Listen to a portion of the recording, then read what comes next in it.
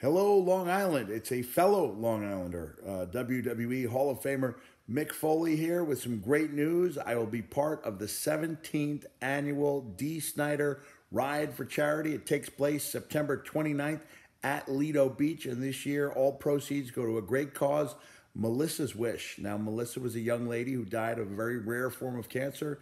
Her final wish was that her parents, Bill and Fran Blackford, might do something to assist qualified caregivers who find themselves in financial trouble. So this year, all riding proceeds go directly to that fund. For more information, go to dsnidersride.com. I don't ride, but they want me to be part of it. I want to be part of it.